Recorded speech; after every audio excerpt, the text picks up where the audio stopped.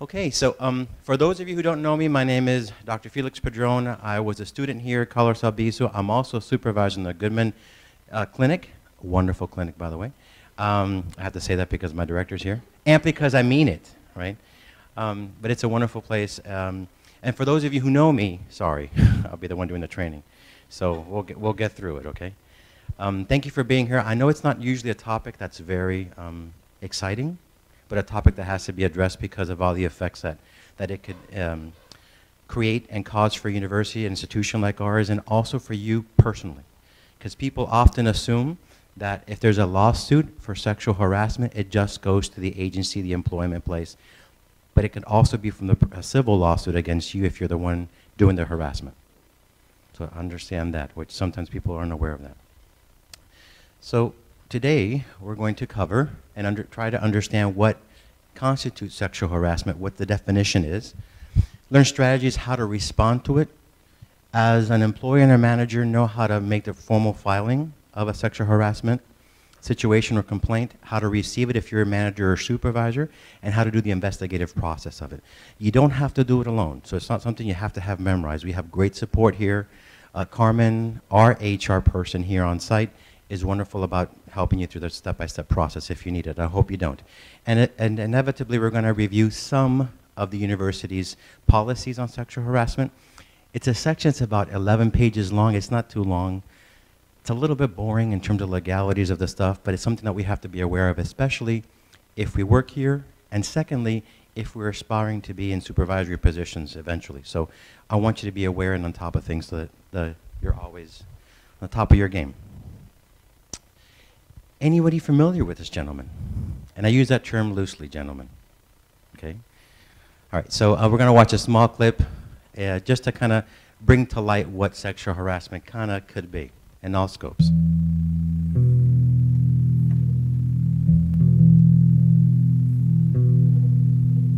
You co-hosted the Today Show with Matt Lauer for 15 years. What is Matt's most annoying habit? He pinches me on the ass a lot. Wow! I wouldn't have a problem with that.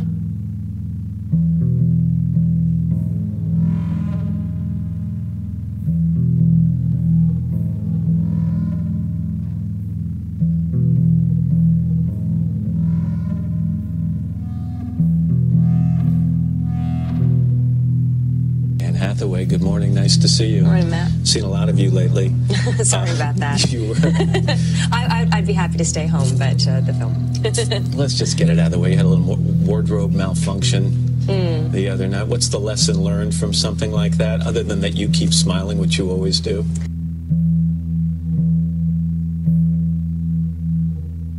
Welcome to Today on a Thursday morning. I'm Matt Lauer. And I'm Ann Curry, in for, I guess, nobody this morning. Myself and I. It's nice to be able to say that, isn't it? It's crazy. Most importantly, you've made us better, and we thank you from the bottom of our hearts. Thank you so much. Thank you. Thank you so much. And right over here is the staircase upstairs to Matt's dressing room. Matt says around this time yesterday morning, he came down the stairs, was standing about over here getting ready for an upcoming segment, when Willie walked in, said, "Hey, Matt," and then Matt says he smacked him right on the tush. Do you feel victimized by this? I'm upset for a couple of reasons. One, that he denied it. I mean, why deny it? I mean, if you do it, own up to it. Man, has he been working hard. May have resulted in Matt dropping his guard on camera, as you can see from our new segment called Creepy Matt Lauer. Here, Michaela Schiffrin won a world championship at the tender age of 17. Now she's 18. Everybody talks about how young you are, but you are no novice. You are a force. Thank you. It's nice talking to you. You too.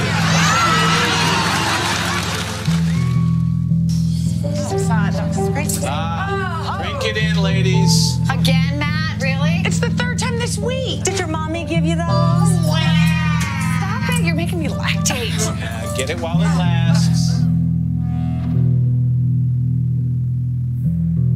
You were fired about 10 months after Roger Ailes was let go. Correct. By the network over allegations of sexual harassment. So the network understood the subject matter.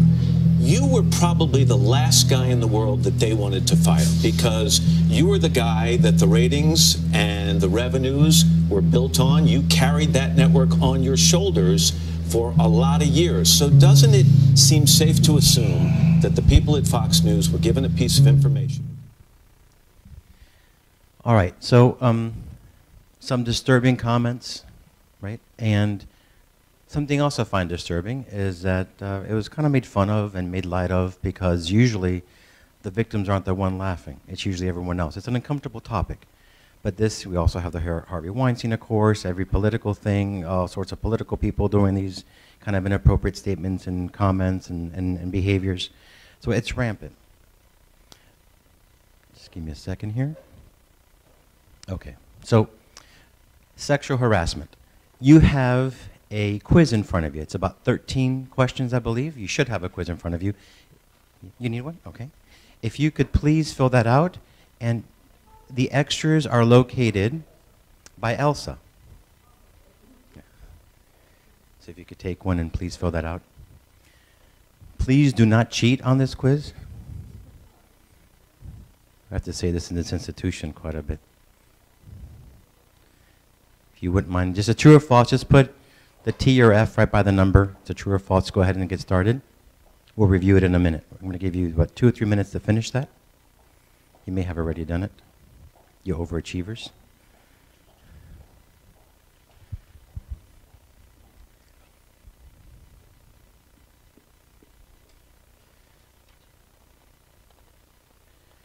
So in order to save some time, I'm going to quickly just read the first several ones as we're doing it. Number 1, sexual harassment complaints are generally false or unjustified. False, right? Although there are a number that are. There are a number that might be falsified, right? Number 2, sexual harassment can occur outside the work site and still be considered work-related. Incidents that occur at retirement parties and the office socials or in a training are some of the situations where work-related harassment occurs. True or false? True. Okay, did someone give the quiz answers out before we? Number 3, terms of endearment with coworkers such as, these are mine, so yeah, sorry. Terms of endearment with coworkers such as honey, dear are considered verbal abuse, and charges can be brought against the employee. How many truths? Good. And how many falses is this? How many not sure? Okay, great. All right, good. We'll answer this in a second. Number 4, women in professional jobs, teachers, lawyers, engineers, doctors, professors, are not as likely to be sexually harassed as women in blue-collar jobs, like factory workers, assistants, secretaries, truck drivers. True or false? Big false, right, for that one, right?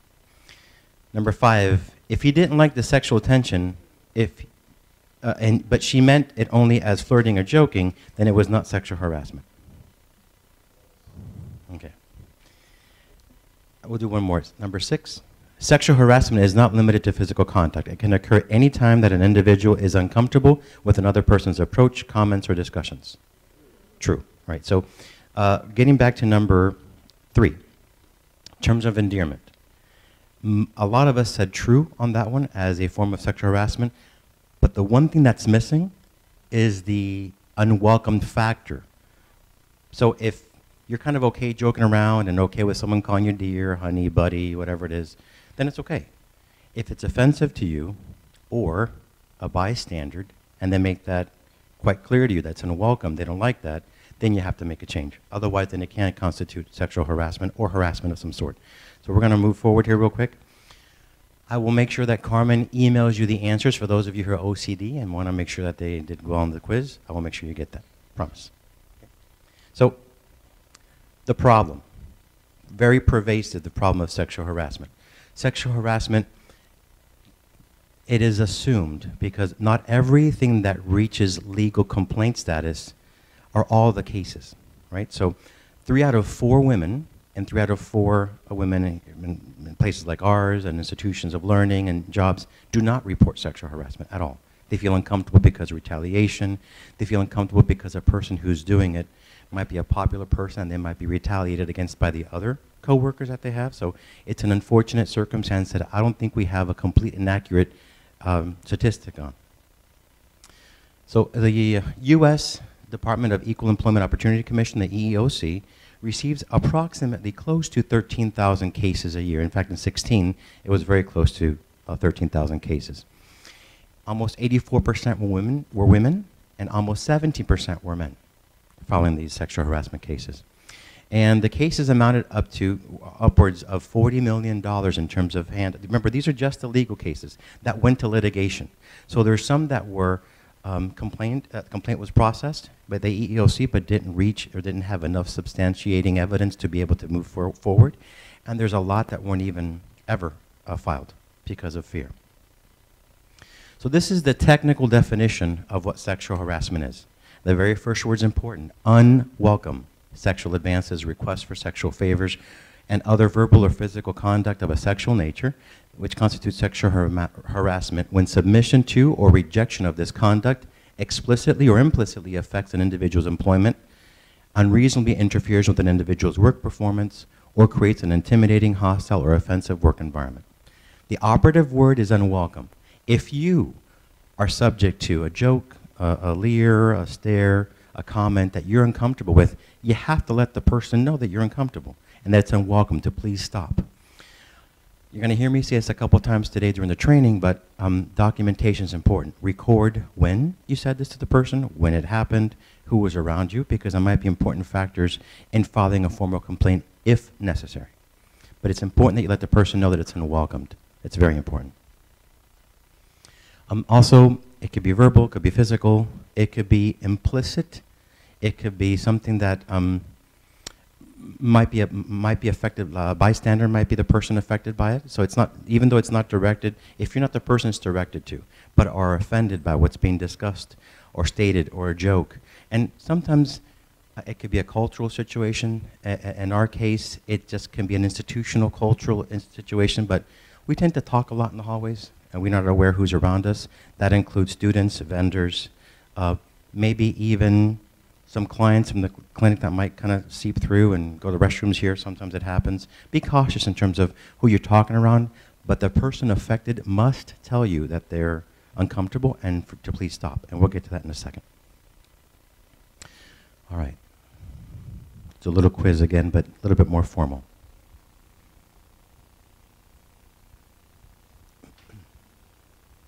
Scene 1. Angie wants Jack to stop flirting. You hear okay? Well, we started out just innocently. You know, he'd compliment me on something I had on, and I'd say I liked his haircut. Just fun and friendly, and maybe a little flirty. You know, it made me feel good, and I know he liked it too.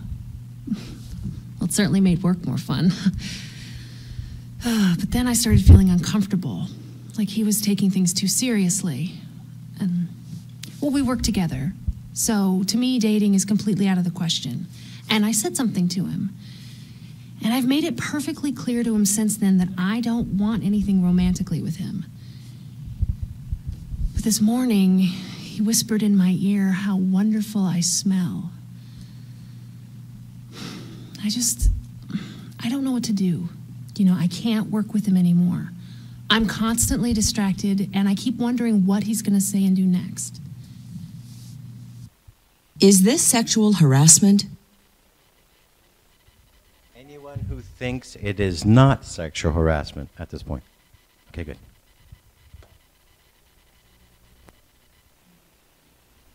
Is the behavior unwanted? Yes, okay. Is it interfering with Angie's ability to do her work? Yeah.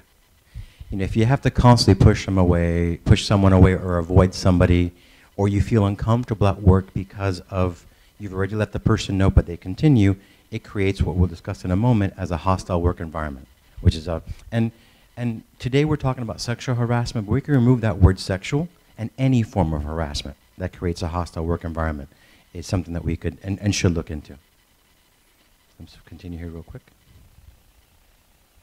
You know, I guess I thought they were a couple. We all went out after work a few months ago, and they seemed like they were pretty close, like really close. I can't remember if they left together that night, but they were pretty hot and heavy when they were dancing. We all just assumed that they hooked up. But then when I asked Angie a few weeks later how things were going with her and Jack, she got really defensive. She said that they're just friends, that there's nothing romantic between them. I mean, I think Jack is a great guy. I think they make a cute couple. Can mutual attraction and potential romance become sexual harassment? Audience? Yeah, if it's unwelcomed at some point, you know, you can change your mind. You can start liking somebody and getting involved and then change your mind. So if the person you're kind of sort of involved with before continues and you said, no, I'm not interested, it's sexual harassment. It's unwelcomed. So yes, you can start in a relationship. That's why it's usually not recommended to, you know, blank where you eat, whatever that metaphor is. I'm not sure. I can't remember.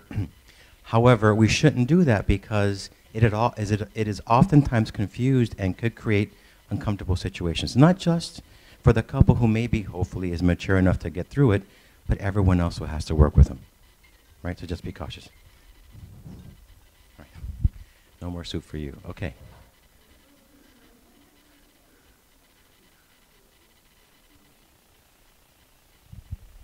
Not when it remains mutual, but when something changes. For example, if someone puts the brakes on and the other person doesn't respect that change, then you may have the start of a pattern of unwanted sexual advances, which creates the potential for hostile work environment harassment. Yeah, she said something about needing some more space. But you know what? I think she's just scared. She told me that she's been hurt in the past by some jerks, but I'm not one of those guys. I know that there's something special between us. I could feel it the first time that we even danced together, and everybody saw it. I told her I would respect her and give her some space. But I'm not going to give up on her. She's worth the wait. Did Angie bring this on herself? Did she? Is she at fault? Okay, good. Because I don't want to be in a culture where we keep blaming the victim for what happens because of what she wore, because of what she said, because of what he said or what he wore. You know, this is not something that we need to continue doing because we promulgate the same thing over and over again. She was clear with Jack. Jack has some issues. I think the Goodman Center will be very good for Jack.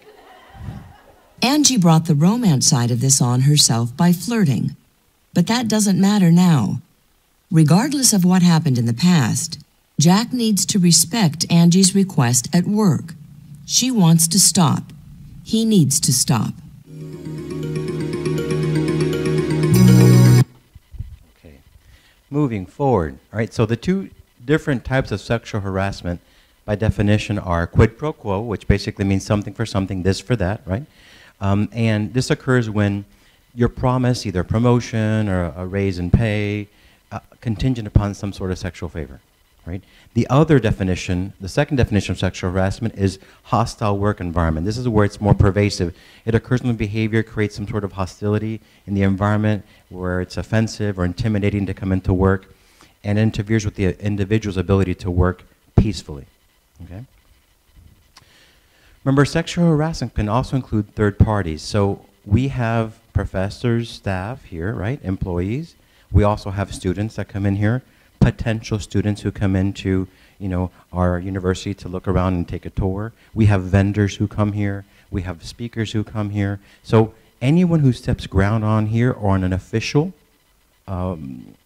university function, like graduation, for example, could have a third-party complaint for sexual harassment. So when we go to graduation, and all those employees at the James Online Convention Center that work with us, if they have every right to file a complaint if they feel that they have been harassed in some way, just like we have every right to file a complaint if we felt the same way, even from hotel guests. Right, so this extends farther than what we would normally think would be part of the harassment circle, if you will. And remember, not only can the institution be sued, but also the individual whom the complaint is brought against can be civilly sued. So just be cautious with and aware of that. It's not limited to just advances or requests. It could be glares, it could be something electronic, it could be an email, it could be a joke that's overheard. So you don't have to be the victim of or the recipient of some sort of advance to be able to file a complaint, or at least file it after you've told the person, I'm not comfortable with that, please don't do that anymore. And if it continues in your department, in your general vicinity, then you can move forward with a more formal complaint. And document is very important. Document, who was there? What time was it? What day was it? What were you wearing? What were they wearing? You know, just document as much detail as possible, because you're going to need that in moving up the chain of complaints if we need to get that far.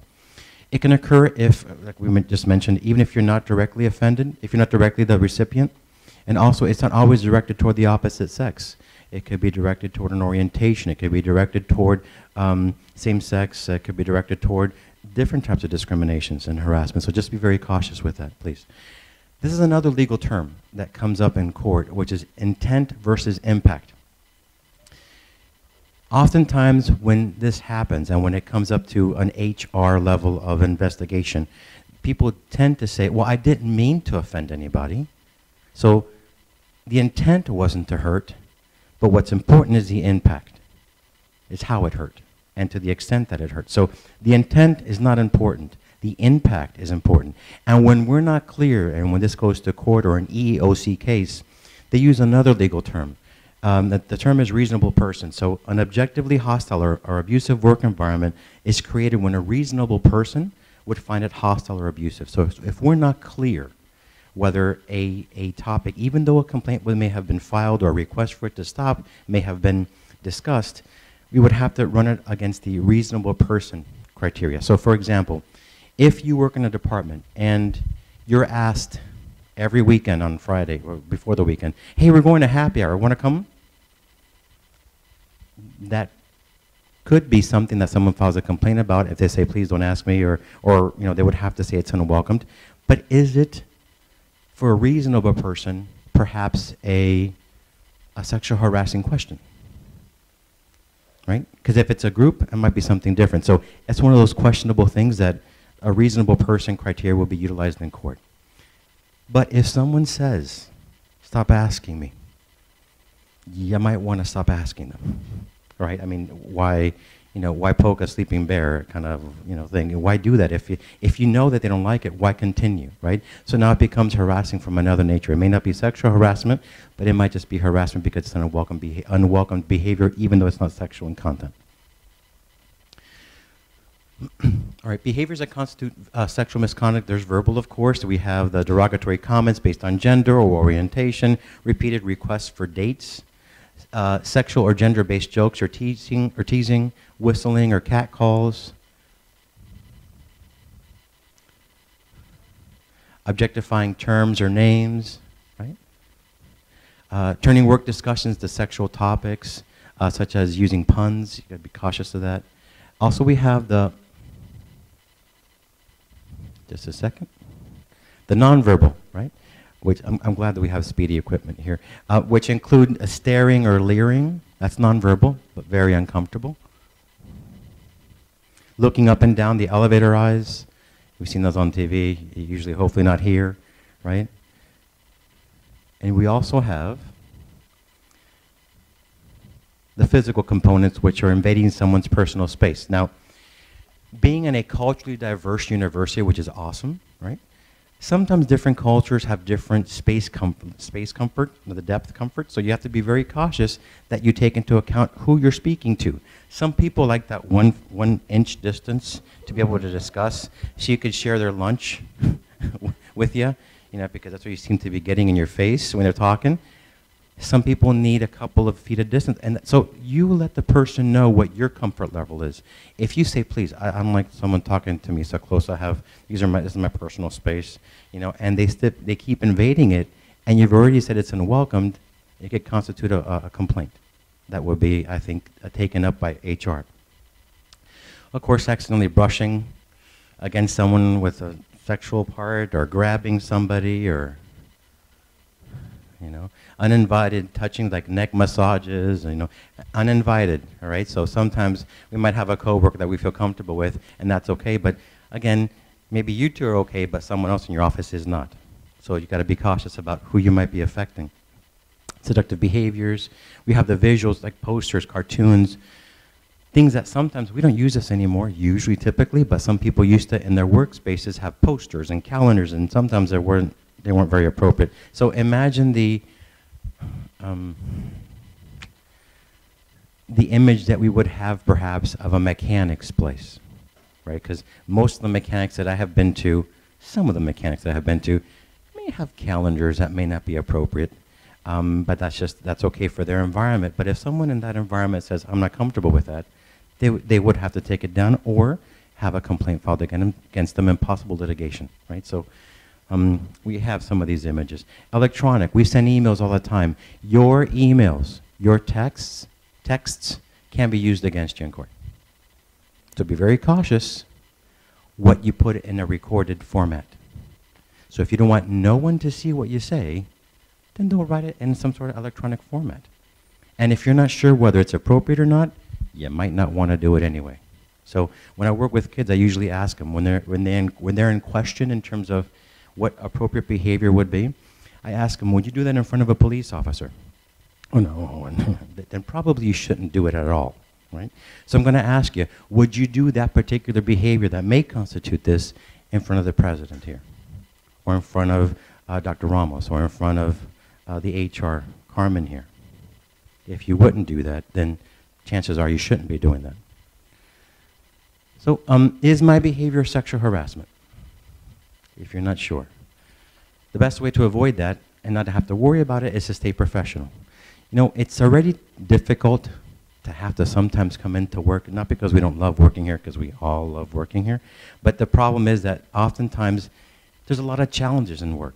Your department has challenges, there's goals, there's deadlines, there's things to meet, and it's difficult enough. So why don't we make it easy for each other by respecting each other and staying professional and making this place of work a place that's enjoyable. I remember, I'm a lot older than most of you here. I'm right, the oldest person here is about 30, 35, right? Work with me. Right, so a long time ago, people would answer phones like by the third or fourth ring with a very pleasant tone and very inviting, sometimes because the course of what we do and the hesitance of, we don't do that anymore sometimes. There was a different approach when we received somebody coming into university or a business.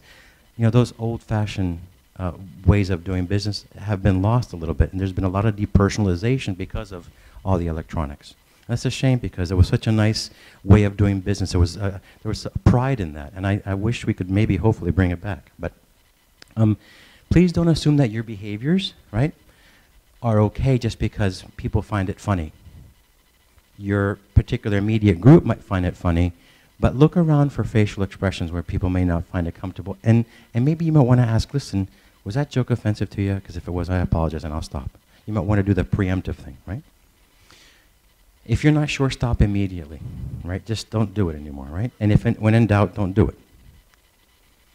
Right? So if you think you're being sexually harassed, say no very clearly. Let them know, I'm not comfortable with this. Please don't continue. Don't do it anymore. Be very specific. And document, right? Contact Carmen here for support in HR just to make sure that you could follow procedures. Keep records of what the event was, who was there, who was present, what day, what location of the university was at, if it was off campus, who was there off campus, just to kind of make sure that if you need to, and hopefully you don't, but if you need to file a complaint and move it forward, you have enough information to be able to justify a complaint. And of course, report it.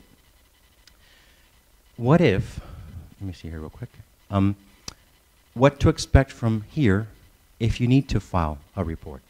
Well, expect it to be confidential. Now, the three fastest ways of communication is telephone, television, and tell a secret, right? So if you tell a coworker, by the way, don't tell anybody, but I just filed a report against Joe, because before you get to your office, the secret will have preceded you, and everybody knows. I'm not sure if you've noticed that here in this campus. There seems to be the fastest way of communication is telling a secret. So if you want to get your memos out faster, keep it in secret format. And I'm sure you'll get it out there. So if you have a complaint that you filed, besides confidentiality, because the only people that should know is a person who feels offended and that received the unwelcome advances, right? the person that you're telling, which in this case would be Carmen here at HR or your supervisor, and then Carmen, but no one else should know, okay? Because it might water down your case if you need to take it further. Make sure it's prompt. You're going to have a prompt response here from Carmen, from HR. There's going to be no retaliation here. Just because you filed a complaint and because it was kept confidential, there will be no retaliation, and it's in our policies, in the 11-page policy that we have here at the university.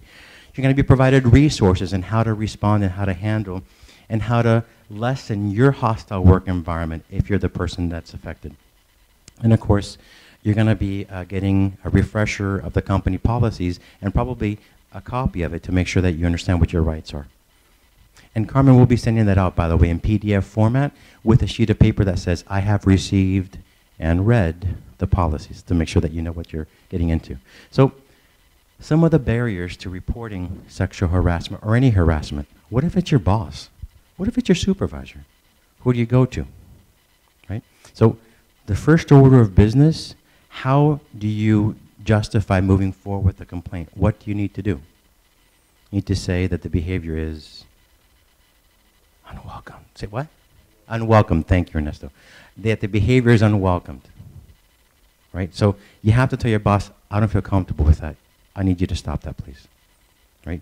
Not just with the sexual harassment, but anything else that you might think is harassing. Please give that person also their wherewithal and the information necessary to be able to make adjustments in their behavior, so you're no longer feeling comfortable. I know there shouldn't be retaliation, but I'm still afraid. Listen, sometimes we may not be thrilled exactly with what we have in terms of jobs at times, which I hope that isn't the case, but we're more afraid of not having a job. So oftentimes the fear of retaliation creates a resistance to moving forward and filing a complaint. You worry that you won't be taken seriously, and I think you won't find that here, especially with Carmen. Right? If you feel that in your particular department just things don't get farther, follow the chain of command and go to HR to make sure she's aware. And how do you deal with the emotional stress of an investigation? Right? This is a big school, but a small school. And unless you've kept it confidential, everyone will know. So how do you deal with being ostracized by people who may feel uncomfortable with the fact that you said something? I'm going to always encourage you to, if you see something, say something, right? Like we're hearing now a lot. Because while you might be able to handle something, you don't know what your coworker's going through. What's going on in their personal life, what's going on and what kind of history they've had with assault. I was working with a mom recently regarding the Parkland situation, and what happened resurfaced her trauma that she had when she was 21. Very similar situation happened to her. So we don't know who walks among us and what they carry from home. So be cautious and be the brave one to say something, please. No one should have to work uncomfortable.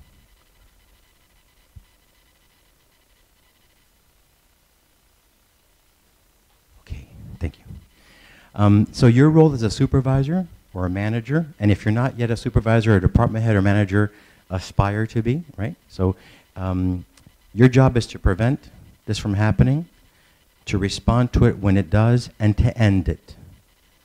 Please understand that the prevention part is kind of what we're doing. The training, they may be talking about it maybe every quarter, a little brief synopsis. This, I think, is going to be recorded, so you might want to do your own.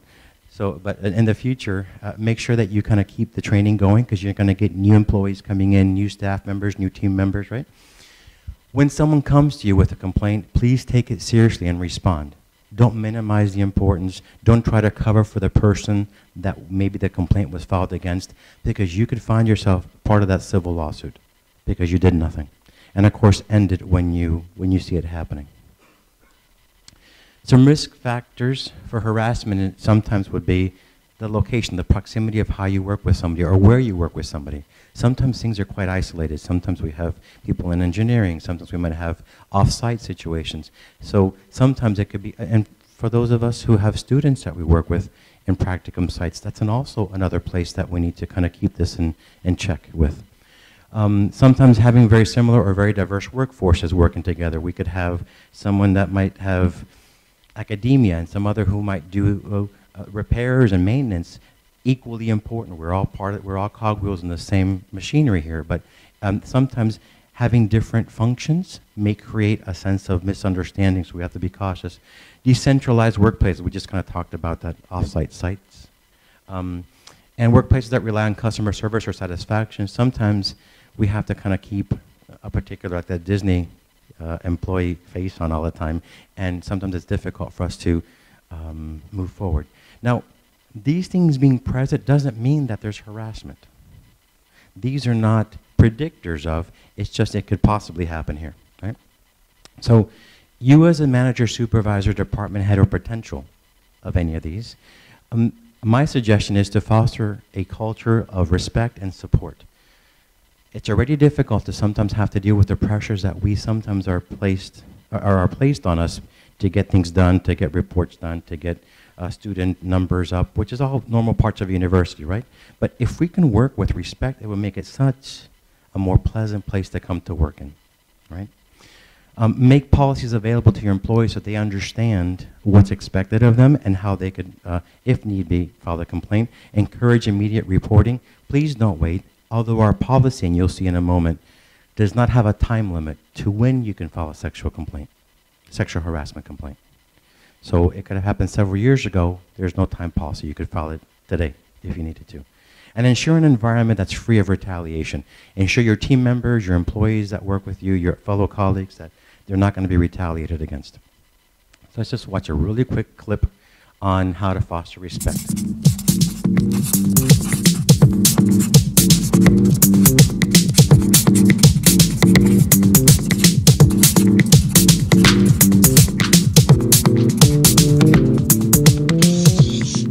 Civility is a thing of the past, a friend of mine lamented over coffee one day. I expected her to go on and cite the current political landscape or a viral Facebook video, but instead she described her workplace. Every Friday morning, she and her coworkers file into the conference room with their heads and spirits down. They brace themselves for the storm as their boss brings the meeting to order with a bombardment of verbal rants and public humiliations. After 2 years of these stormy Fridays and other tirades, she's ready to see some sun. Fortunately, most leaders aren't the cause of such storms. Sometimes disrespect and incivility flourish because leaders don't make respect part of the culture. Other times it's due to inattention. Yet intuitively, most leaders understand the correlation between respect and high performance. According to the Society for Human Resource Management's annual survey, respect for employees is the most important contributor to job satisfaction. 65% of respondents deemed it very important, but only 38% said they were very satisfied. And trust is number 2. Trust between employees and senior management is gaining importance. What does all this mean? It means that leaders need to pay attention to the level of respect and trust that percolates through their organization. It's not about adding anything else to your already overflowing plate. It's not a box on a compliance training checklist or another task to add to your to-do list. Building a culture of respect and trust needs to become part of your day-to-day. So what can you do? Consider these 6 ideas for building a culture of respect and trust. Number 1, be the first in line. Like it or not, your employees are watching what you say and do. They assess whether your actions match your words. Training about unconscious bias, diversity, and inclusion, harassment and bullying is important. But talking about these difficult topics is not enough. Your participation is critical. Number 2, make respect a core value. Talk about it, offer training. Make sure your employees know you will not tolerate gossip, harassing, bullying, or any other negative or disrespectful behaviors in the workplace. Number 3, make employees responsible for maintaining a respectful workplace. While it's true that you set the tone, the responsibility for a respectful work environment does not fall solely on your shoulders. Hold your employees accountable for respectful behaviors. Number 4, diversity is not enough. Focus on inclusion. Listen without interruption.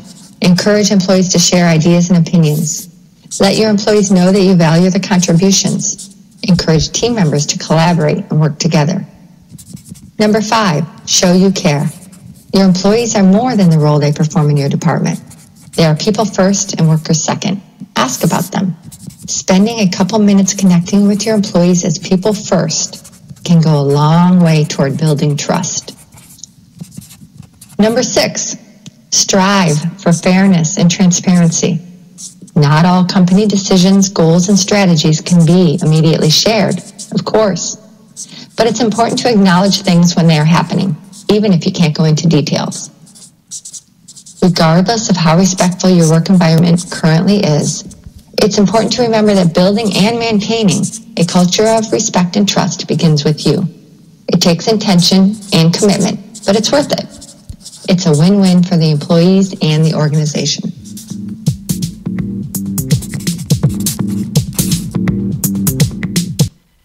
So what if you don't create an environment of respect and trust? What can potentially happen to your department? Not all at once. I can't hear you. Thank you. Yes, someone said you could potentially have attrition and people could leave. How long does it normally take to train someone in your department to do what his or her function is? And how difficult would it be to have to train somebody new? And if in your particular department the atmosphere is not one of respect and trust, do you think that the remaining employees and team members are going to be encouraging of the new person or warn them? So create in your particular workplace respect and trust. If we're going to have to be here, and this, by the way, is where you spend the bulk of your waking hours, and Tony seems to sleep here, the poor guy. I always see him. Thank you, Tony. Tony is our in-house painter, Michelangelo, we call him. So, so, you know, we spend the bulk of our waking hours here. You know, we might want to enjoy and be respectful of each other so we could, you know, move forward and do the right thing and support each other. Because if in the place where you spend the bulk of your waking hours, you don't support each other, it doesn't make for a really good quality of life, right? So if we could do this for each other, I think it would go a long way, just in the respect and trust area. So as a manager, provide trainings. On occasion, you know, let your employees know and clear up what harassment is and isn't. It's important. What the consequences for harassing behaviors are, and be consistent. Clear instructions on how to file a complaint. We're going to talk about that, and you should keep that policy in your department. So in case there's any questions, you could certainly quickly refer to it. Tailored to your specific workplace and the people you work with. There might be a particular language you have to use or a particular way to set it up, and then conduct on a regular basis a booster shot of training, if you will. Right? So when you receive a complaint, if you're a supervisor or manager, or a coworker who may have been placed temporarily in that position, assure that person confidentiality, that what is said will stay there, right? Take prompt action. Make sure that you're quick in getting everything through the process. Keep an open mind and don't be quick to jump to conclusions. It may not be a factual case. It may not be an accurate complaint. There may have been something that could be resolved with a discussion, but keep an open mind. Don't jump to conclusions. Do, however, formally keep a record of the discussion, when it happened, who was present. If you could get people that came to you to sign and sign affidavits, it's important to make sure that you're prepared for if and when something further happens. Treat the person very respectfully. There might be people that you might presume to be very sensitive, but it's their level and their right and choice to be sensitive. It may not be right for you, right? But it's how they seem to feel, and that's how they perceive what's happening. Please treat them respectfully, because I don't want you to be someone who injures them just because they're coming to you for help and assistance. And then please follow the company policy. So if you have an interview that you have to take, be prompt. Interview the individual who files the complaints and any witnesses that were available. That's why your documentation is important of who was there. Communicate the decision individually and privately to the person and to those affected. Please don't make a public service announcement in your department, because remember, it's supposed to be kept confidential. And enforce any disciplinary action that's required. If you, as a manager or an employee, are accused, cooperate with the investigation. That's the best way to protect yourself. You give your statement. Even if it's a statement that denies what occurred, you give your statement. It's important. Adjust your behavior to ensure that you don't keep aggravating whatever you're being accused of you don't keep aggravating. Don't retaliate against that person. If you feel uncomfortable having to work with that person, you might want to request a reassignment or working somewhere else if your particular job permits for you to do that. Treat the complaining employee respectfully. So your coworker, a supervisor, whomever's complaining against you, please give them the respect that they deserve and maintain confidentiality. I know that when something big happens to us, we have to share it because it's too much information to hold on to. But be cautious of sharing it here.